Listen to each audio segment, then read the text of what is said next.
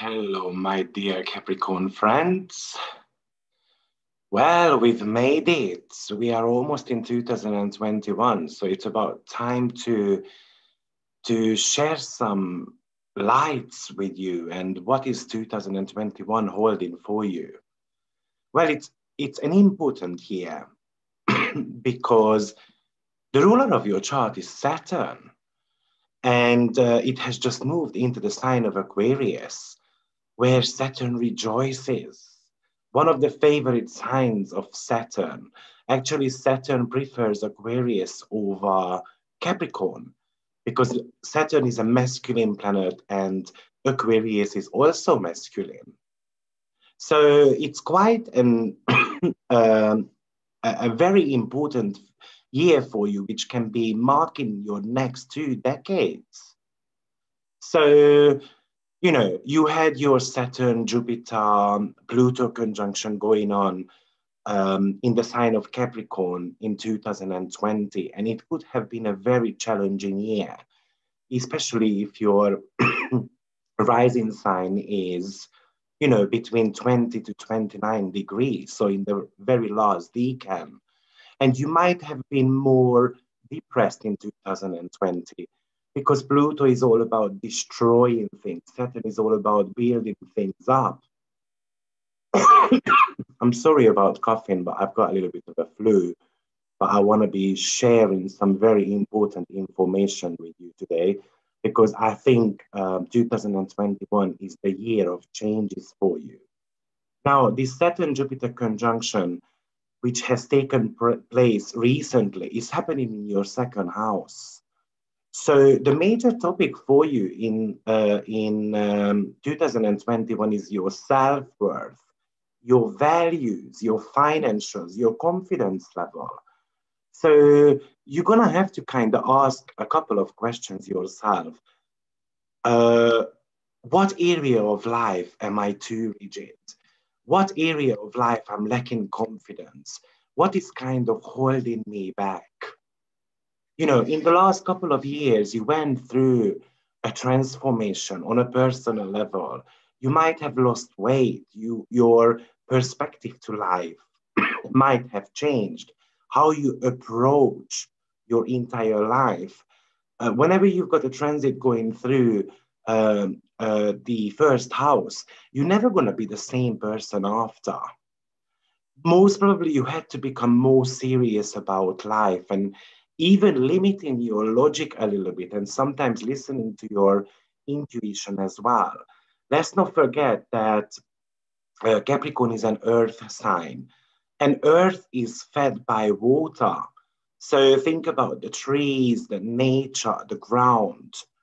And if you embrace the intuitive side in 2021, which is one of your karmic lessons for the year, then actually it could be a super good period of time for you. But you're going to have to find balance between your everyday activities and your spirituality. Learning a little bit to follow your gut instincts. You must have had to focus on, you had to focus on yourself in 2021. You had to kind of learn practical skills. And now you have to integrate those practical skills into your everyday life, as well as into your spiritual realm.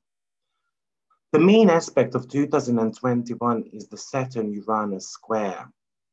And I'm going to be making a video of that, what to expect on a global level, because in my opinion, there is going to be some protests, demonstrations going on, and so forth. But I will post it in the upcoming weeks, so you can even get ready deeper. But on a personal level, Saturn is all about regulations and rules and moderation and test and the past. And then Uranus is all about rebellion. Uranus is going to be telling you, no, don't be too rigid. Now, let's just come up with some new ideas. Let's be more innovative. Let's jump ahead of time a little bit. We don't need to always use things which have been tested before or worked before. because those things are not going to be working out greatly anymore. So you need to learn to be okay with different things entering your life. You have to embrace the energy. And this tension is going to be happening between your second and fifth house. So as I said, second house is about your values. So you're going to have to think about what's important to you. What matters the most? Is it something to do with the meaning to life? Or is it something to do with your relationship? Or is it something to do with how much I can love others and how much they love me for who I am? Or is it money? Is it material world? Well, we did need to learn about this self-love and how important the intangible things are in life. And you're going to carry on learning about that because of the nodes being in your 12th house, as well as Neptune sextile in your second decan, especially if you have got planets there or your rising sign is falling within 10 to 20 degrees. So questions which you're going to have to ask yourself in 2021, why am I limiting myself financially? What new ideas can I come up with which I can make money out of? Actually, am I expressing myself to the fullest? Am I the highest possible version of myself which I can achieve? This year, for instance, you can launch a product, but you have to believe in yourself. Remember, Saturn is all about hard work, stepping out of your comfort zone. And all these can actually help you achieve a better financial situation. You must be dedicated, hardworking, investing every ounce of yours into a project which you are extremely passionate about, which you feel that it's going to bring out the true personalities, the true personality traits of yours. You can even come up with some weird ideas. It can relate to technology, astrology, websites, and so forth. You're going to have to enjoy your hobbies more. Turn your hobbies into a profession. On a relationship level, the singles should be a little bit careful this year because Capricorn is all about finding a partner forever, basically, for good. But Uranus can make you a little bit careless and you might be flirting around. And also that Neptune sextile in your rising sign might be bringing in some, well, beautiful people into your life. And you might want to go on partnership with them. But then eventually you realize that that's not really you. Definitely you are going to be receiving chances in 2021 to form relationships because Venus, which is the planet of love, will be in Capricorn for most of January, November and December as well. And not to mention that Venus is going to be retrograde in your sign in 2021, December and January as well. So if you wanted to move on from a relationship, then these could be the period of times when you can do that. If you have been single, then actually this is a time to revisit some of your love topics. And especially I would say it's going to be important for you if you have got a Venus ruled profected year, or you have got a house, a profected house, which includes Venus in there. Then definitely love is going to be somehow the major topic for you. This year is very much about testing your self-esteem, but somehow kind of bringing out the creative self of yours as well. So as I said, you are going to be having North Node and South Node in your 6th and 12th house axis. So having North Node in the 6th house is very much about focusing on your health, probably coming up with some new health regimes, maybe you want to be changing your lifestyle. You're going to have to realize that, okay, I've done so much work. Now I have to balance it out. I have to be focusing on, for instance, relationship and my hobbies as well. Somehow it is about getting rid of some of your unhealthy habits. Are you smoking? Uh, are you not eating well?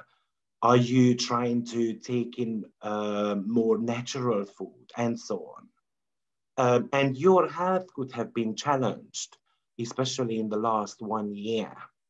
And now you're going to have to find your inner spiritual self and bring the existing wisdom within you to a practical level, because the North Node is in the sixth house. In the recent years, you had to gain plenty of knowledge. Now the question is, how can I start practicing those? So I'll give you a very silly example. You know, let's say you had toothache, and you have done plenty of research about why people have got toothache. Maybe you have had a look at it from a spiritual perspective, from a practical perspective as well. So you gather the data. But now the importance is that what am I going to be doing about it? How am I going to prevent the next time?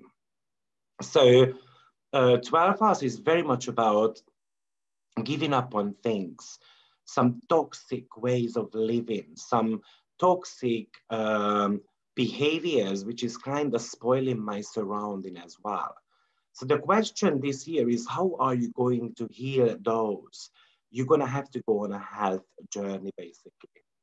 And because your rising sign is Earth, of course, it very much depends on your entire chart.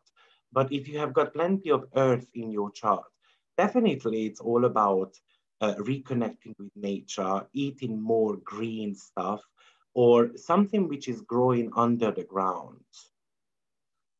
Also, this North Node can help you expose some of your enemies. You might have been having people in your life who were not necessarily supportive, and you will get to know those.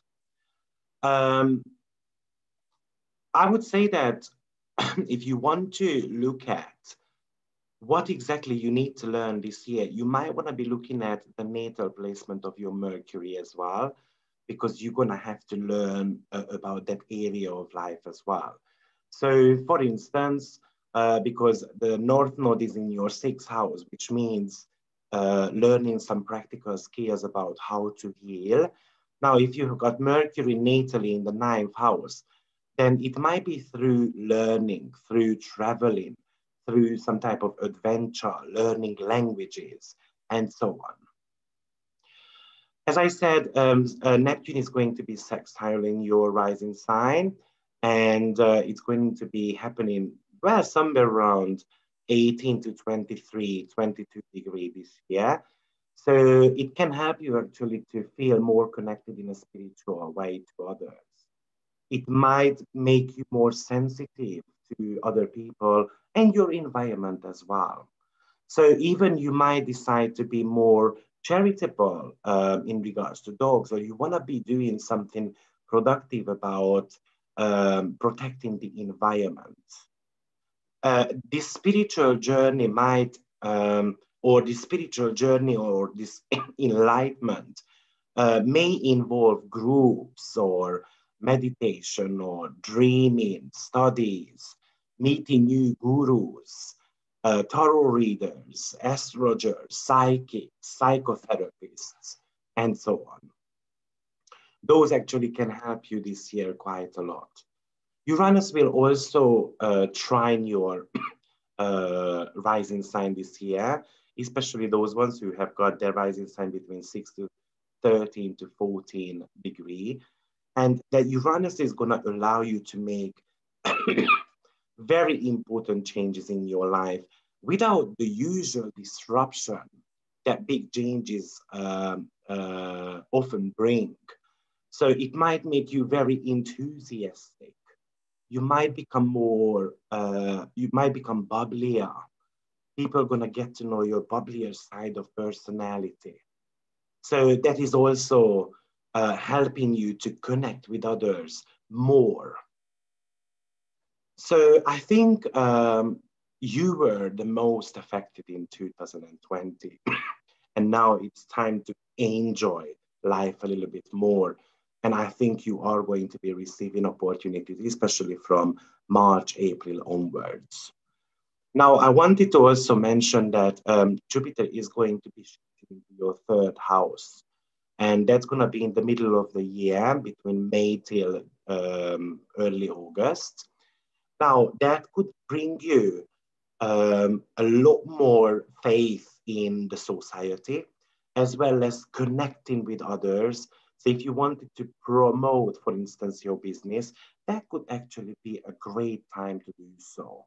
It gives you kind of energy to sell your product or to promote your business, or even build a website for yourself. If there is maybe you want to be doing a web shop, that could be very beneficial for you. But on a whole level, your communication style is going to be changing. And that's good because you can connect with more people, not just on a spiritual level, as well as on a physical level. I would like to wish you a beautiful Christmas, a prosperous 2021. And I also would like to thank you to support my channel in 2020. And I'm hoping to see you more often in 2021 as well.